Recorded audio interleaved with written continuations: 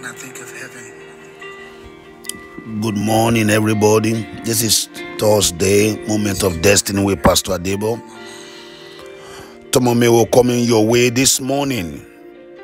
I want us to start by giving thanks to God, who is the owner of our lives, who owns our life. He is the Father of our spirit.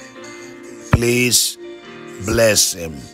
Please lift up your voice. I don't know where you are listening from any part of the world you are listening. For no matter which side of the bed you woke up from, just lift up your voice and thank Him and thank Him and thank Him. Just let Him know that you are grateful. If not for anything that He woke you up to see another day. You may say, well, I didn't find sleep on time. I had to use sleeping tablet. Do you have waking tablet? Have you seen where they say waking tablet? There's nobody that has waking tablet. Only God. Oh yeah, let's give Him thanks. Father, we thank you that we slept, you woke up, that sustained us. Thank you for sustaining power. Glory be to your name. We give you glory. Lord, we love you. We love you, Lord. We love you, Jesus. We love you, Holy Spirit. We appreciate you for your mercy, for your workings in our life, for answer to prayers. We glorify your name for diverse benefit and favor you are showing to us. In Jesus' name we pray. Amen, amen. Now, we'll be talking about wisdom, talking about the fact that wisdom that have been ordained for our glory, the wisdom that have been ordained to bring us to the place of glory, that wisdom is not on the shelf. That wisdom is not the wisdom of man. That wisdom is not diabolical wisdom. That wisdom is not intellectual wisdom. That wisdom is the hidden wisdom. And how do you get yourself? How do you enter?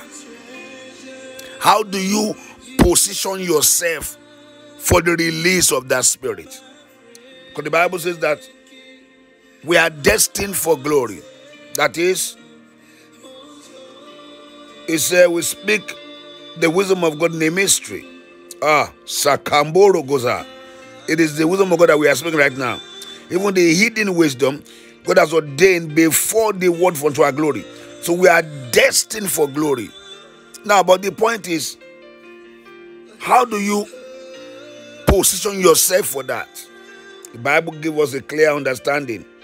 In verse 9, it said, as it is written, eyes have not seen, ears have not heard, neither entered of any man what God has in stock for those that, what they are prepared for those that love Him.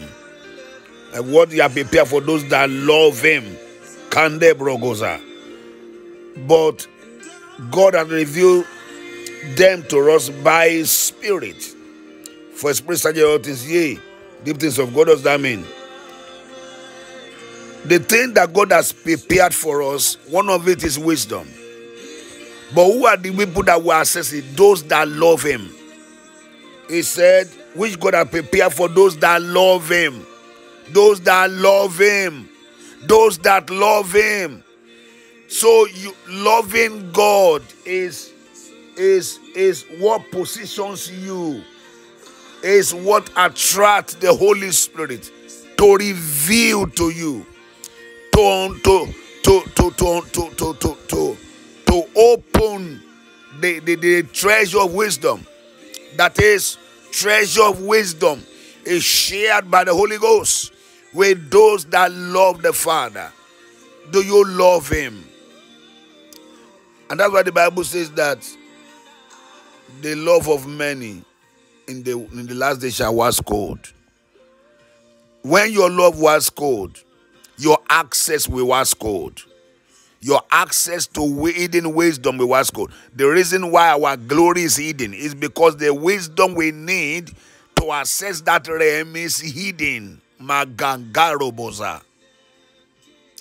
And that is why I prophesy to somebody listening to me this morning that the Lord will bring about a revival of his love in your heart. The love of God shall be burning in your heart. That's why he said to them in Revelation, he said, I have this against Revelation 2, verse 4 to 5. From verse 3 down. He said, I have this against you. You are people that cannot stand those that are evil. You have this, you are that, you are that. He said, but I have this against you. And what I have is that I say you have left your first love. He said, repent and do the first work. So if your first love has gone, your first access has manifested. So it's to the level to which you love the Father, it's to that level that wisdom will be given to you. So wisdom is for lovers. Hidden wisdom, meaning hidden secret. Hidden secret that others know that you don't know. Or that others know that you don't know. And that is why I want to say, eyes have not seen, ears have not heard, enter the heart of anyone. What God have for those that love him. Bible says in Romans 5:5, the love of God shall abide in our hearts. So anywhere you see the Holy Spirit, anywhere you see the love of God, the Holy Ghost will begin to reveal things to you.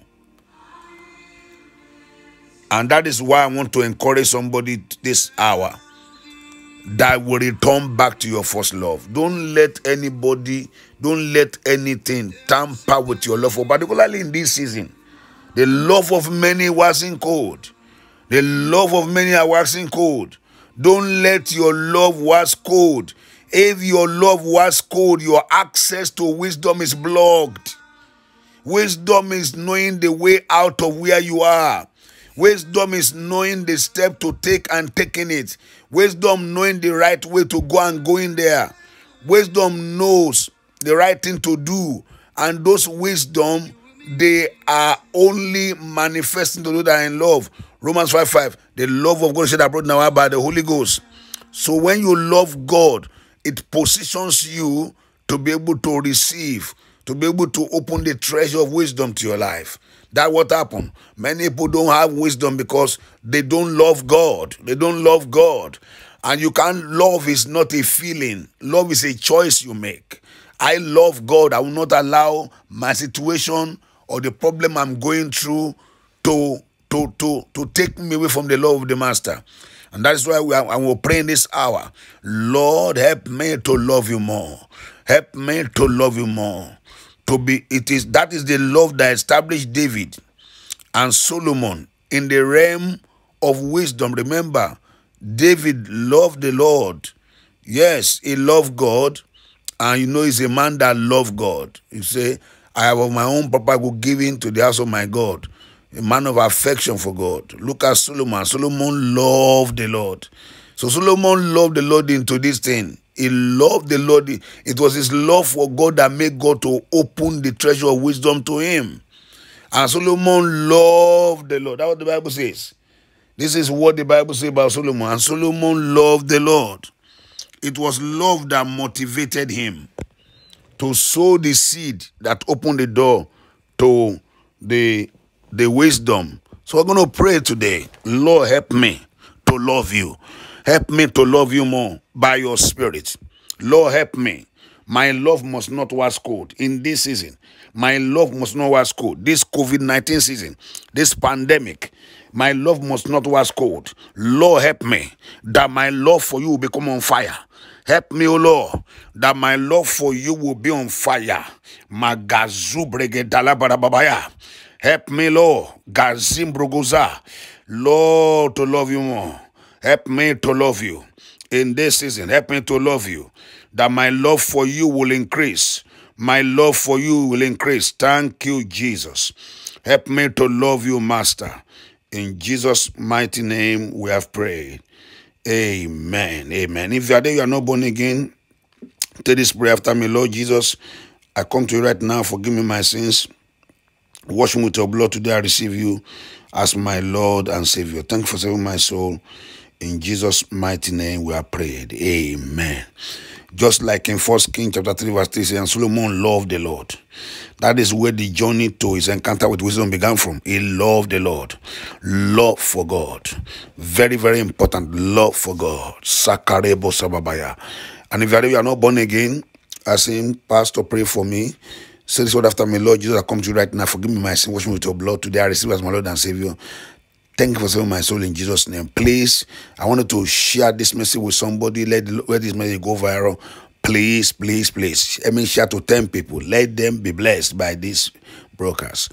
God bless you. And tonight, I will be on Facebook Live on Adebo Tomomeo Ministries page, 8 p.m. UK time and 3 p.m. and 4 p.m. US time, Washington, D.C. So please, I want you to join me on this platform and let somebody connect and invite somebody to join you, and the Lord will bless you as you do so. Help me share this message. Bless somebody with it. God bless you. Bye-bye.